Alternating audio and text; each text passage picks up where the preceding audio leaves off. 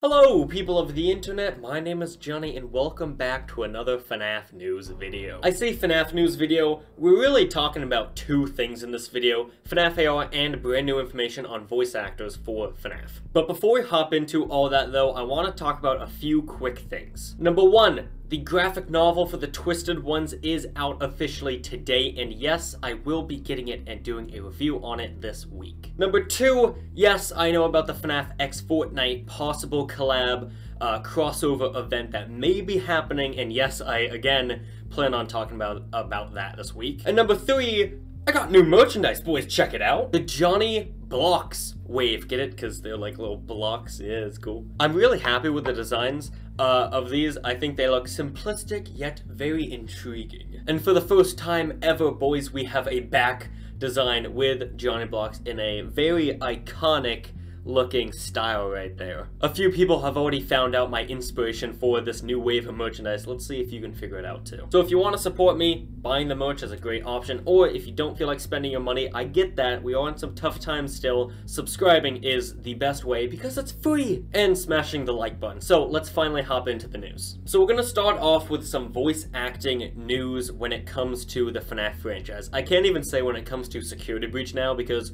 we don't know if these are all for Security Breach, and I'm going to talk about that in a quick second. First up, we have news that Matthew Curtis, aka the voice actor for Nightmare Balloon Boy and Music Man, has been rehired. Scott left a review for Matthew on January the 28th of 2021, so fairly recent. And what's interesting is that this role is for the Disappointed Boss we talked about in a past video. The Disappointed Boss is the same role that Conrad Solomon applied for, so maybe Scott decided he doesn't really like Solomon's work, I don't know, and he decided to go with Matthews instead, or we have two disappointed bosses. I don't know which option is correct, but in my mind, those are probably the two most likely options. We have two bosses, or Scott just changed his mind. So now let's talk about Springtrap, Security Breach, and PJ Haywood, because we have an update. PJ Haywood, the voice actor for William Afton, Springtrap, and Michael Afton, left a comment on the subreddit saying the following. Much as I would like to encourage everyone's excitement, I feel it fair to remind folks that Scott is fully aware of you folks and your tendency to watch voices.com like a hawk. As a consequence,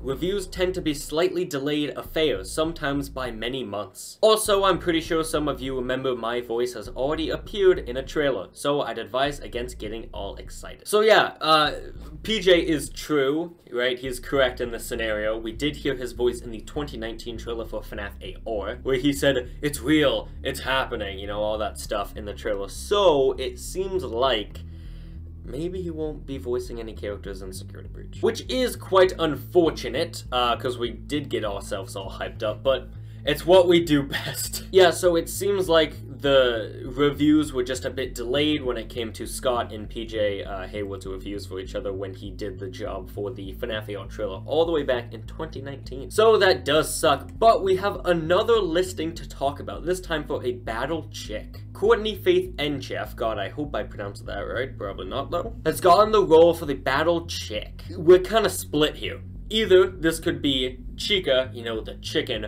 or it could be, you know, like a bad butt woman, you know, kicking animatronic bootay in Security Breach. Honestly, I'm down for either one. Or maybe it's Glamrock Chica kicking animatronic bootay in Security Breach. It's really hard to tell because Scott is always tricky when it comes to his voices.com listings as of lately, so it could be either one of those. Again, or maybe both. Now let's go back to Bulky Beefcake, which apparently a lot of people seem to think is a reference to Buff Helpy.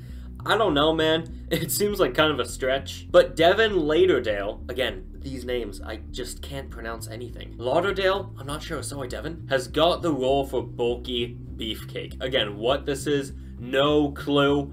It really could be anything. Again, Scott is so mysterious with these titles. And now, something that's interesting is that Michelle Moss has also applied for the Battle Chick role. Scott left a review on the 1st of February yesterday saying, "Always a pleasure working with Michelle." Now, you may think, oh, it's just below her, but remember what I said, this is for the Battle Chick role. So, what could be a possibility here is that, again, Scott changed his mind, or Michelle or Courtney applied for the role, and one of them was given a voice for a different character. A lot of people are saying Michelle Moss could be voice acting for Roxanne Wolf, which I have no clue. Again, this is very tricky, trying to figure out what voice actor goes with what character. Again, especially with Scott's titles. Really, we're just gonna have to wait and see. Alright, so I'm popping in quickly during editing, that's why the lights are on, because I want to talk about the possibility of some of these characters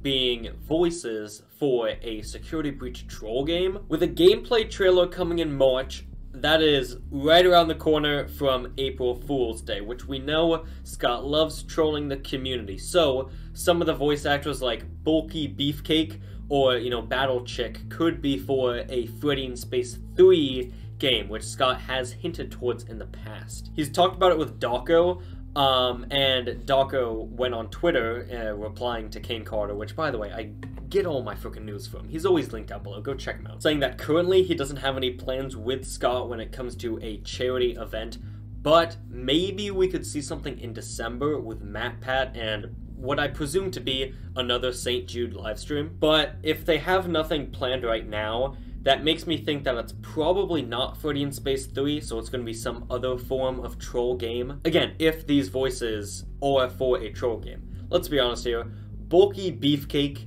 what character is that going to be? Like Battle Chick, again, I can take a few stabs at, but Beefcake, I don't know, man, it's just a huge mess. Scott always has things up his sleeves. So I want to end this video off, again, I'll save the Fortnite crossover stuff and the Twisted Ones graphic novel review for later in the week. I want to end it off by giving my thoughts on FNAF AR, because if you didn't know, the game's finally coming back this week. Illumix took a bit of a break in January. They released like 3 Blast from the Past events. They had the Arcade Mayhem skins, they had the Sizzling Summer skins, and then they are now wrapping up the Dark Circus skins. And they put out a tweet saying in just a bit, meaning Thursday, because, well, who knows, maybe they're changing their dates and they're releasing them on a different day of the week, but I hope not, because we're all used to Thursdays at this point. There'll be not 1, but 2 new friends joining the fray. This is where our hopes come into play, but with everything in FNAF AR, we shouldn't get them too high, because all the time with this goddamn game, we're always like, oh, we're finally getting entered, Funtime Freddy, Lefty, you know, Funtime Foxy, anyone, really. We always get, like, Katrina Toy Chica or Ringmaster Foxy, which, don't get me wrong, those are some pretty PogChamp skins, but they want new characters. In my personal opinion, I do think it's going to be Funtime Freddy and Bon Bon if it is a brand new character. I wouldn't put it past Illumix by just releasing more skins. It seems like they're gonna keep doing that, as they said in the interview. They also are releasing a brand new update in the next probably like month or 2 that apparently will reward players who collected all the skins or something along those lines. I don't know, it has something to do with all the skins, the reason why they pumped them out all the time last year. So I wouldn't be surprised if it's a brand new skin, but I really hope it's a new character because there's been a bit. I mean, in terms of updates, it hasn't been a while because again, they took a whole month break, but that's what I mean. It's been a full month of them just chilling.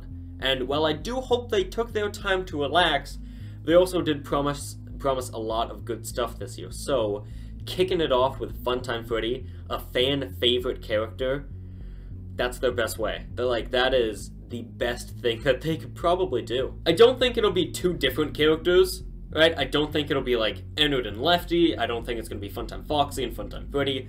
I do think it'll be Funtime Freddy and Bon Bon, because technically those are 2 different characters. But at the same time, again, Illumix is very careful with their wording. They said 2 new friends. Now, Funtime Freddy and Bon Bon, probably the closest of friends in the FNAF franchise, if you're excluding Mr. Hippo and Orville. But notice how they didn't say characters, right? Notice how they didn't say skins. They didn't even say animatronics. They just said friends. So, I mean, I hope it's something good. I would not be surprised if it's skins, but I do hope it's a brand new character. But we're just gonna have to wait and see for Thursday. Again, usually that's the day that they release their updates, but at this point, who knows, because they've been gone for a month. I'm hoping for some good things this year when it comes to FNAF AR, and it seems like they have a lot of very ambitious goals. So I really hope this year goes well for them. So that's it. Again, I'll talk about Fortnite and the graphic novel, all that stuff this week. Don't worry about it. So yeah, that's it. Thanks for watching, and I'll see you all on the flip side. Goodbye.